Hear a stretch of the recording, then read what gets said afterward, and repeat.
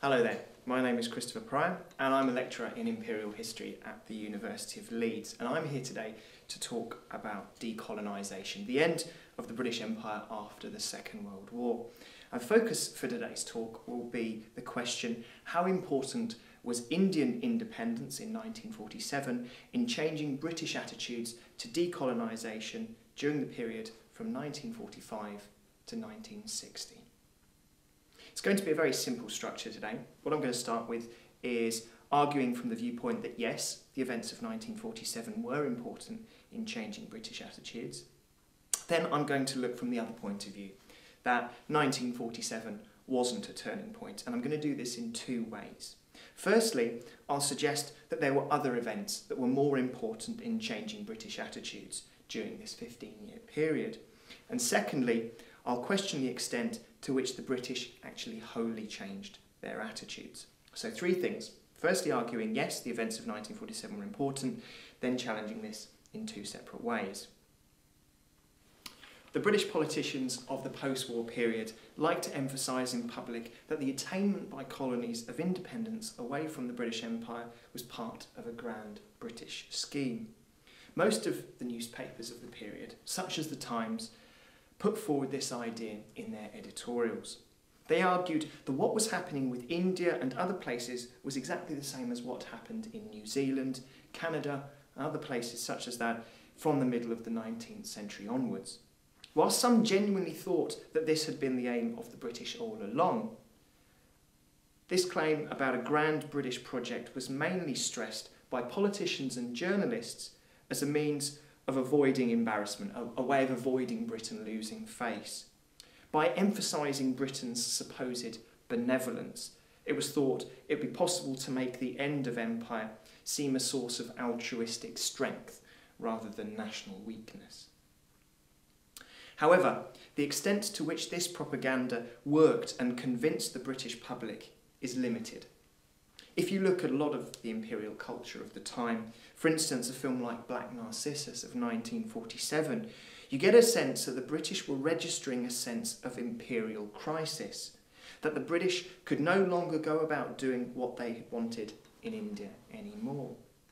This type of depiction of India is very different to that which went onto the silver screen in the 1930s. Films like The Drum or Gunga Din, they'd been far more uncritical in their belief that the British were always able to win out over their enemies and difficulties out in the empire.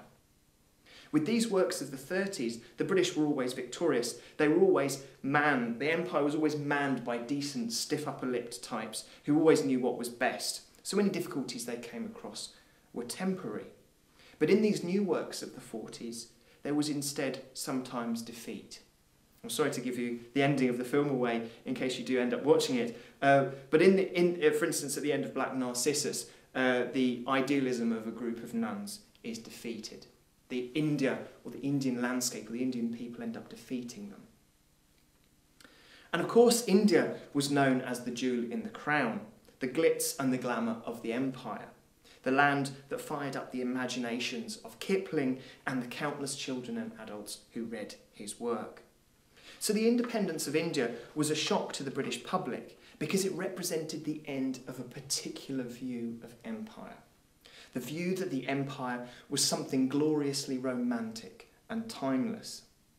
The extent to which the loss of India was felt by the British can be measured by the amount that was written about this compared to the end of empire elsewhere.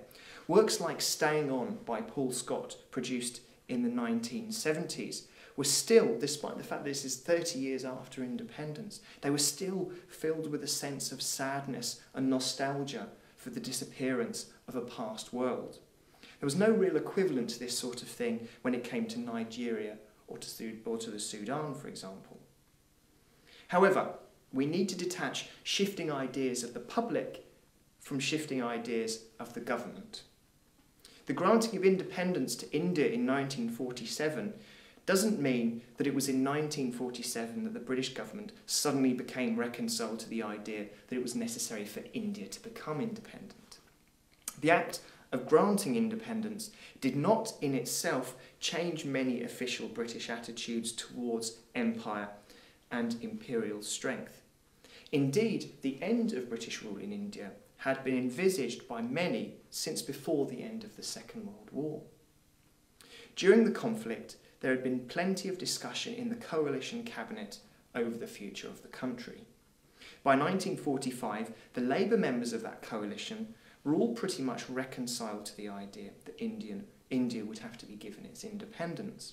So when Clement Attlee came to power following the landslide election victory in 1945, there was no real major readjustment of attitude required on the part of London. So it had been clear for a while to officials that Britain could no longer realistically hold on to India. British government officials were aware of the extent of the Quit India movement of 1942, even if they did their best to hide these troubles from the public or to dampen them down. As inter-community violence escalated, as Muslims and Hindus increasingly clashed over their visions for post-independence India, Britain could no longer keep control.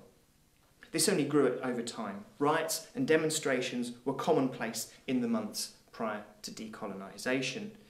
These grew to such a degree that the Viceroy, Lord Wavell, noted on the very last day of December 1946 that, while the British are still legally and morally responsible for what happens in India, we have lost nearly all power to control events. We are simply running on the momentum of our previous prestige. Furthermore, by 1946 to 1947, India was not really deemed essential to Britain's continued global status. Really, since the 1920s, India had ceased to be a central supporting pillar of the British economy.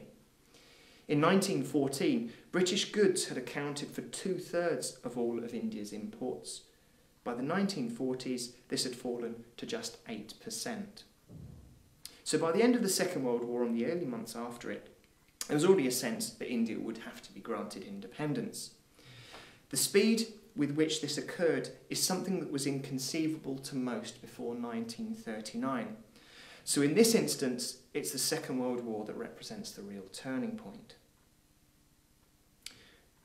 The extent to which 1947 was a turning point can be minimised further if we look at other significant events between 45 and 60. Of these, the most significant is the Suez Crisis of 1956, and a lot of work's been done on this. The historian Roger Lewis has argued that this was what really knocked the political stuffing out of the British government. NASA's nationalisation of the Suez Canal in July 1956 sparked British indignation both inside and outside of the British government. In the wake of the British, French and Israeli invasion of the Canal Zone, the US threatened to sell off its reserves of the pound, which would have sparked a collapse of the currency. On the other side of the political divide, some in Britain feared that the Soviet Union would threaten to fight on the side of Egypt. At the same time, members of the Commonwealth, such as Canada and Australia, were hostile to British actions. All of this led to a withdrawal of British troops from the region. Anthony Eden resigned as a result of the ensuing fiasco and faced international condemnation. The shock to the system when they realised that they couldn't act independently of the United States in particular was significant. All in all, on the face of it, you have a lot of reasons why Britain would move towards dismantling the empire. You have Britain's economic weakness after the Second World War and the ensuing use by Britain of American financial aid. You have rising anti-colonial sentiment, which led to the fighting of wars in certain places like Cyprus, like Kenya, and like Malaya. However, what I find really interesting is the fact that in spite of all of this, the British government doesn't rapidly abandon the idea of running an empire. Instead, there was an emphasis upon streamlining empire. There was an emphasis upon getting rid of bits Britain didn't want to concentrate on other bits. For instance, the British passed over the matter of Palestine to the United Nations. At the same time, there was a change of emphasis.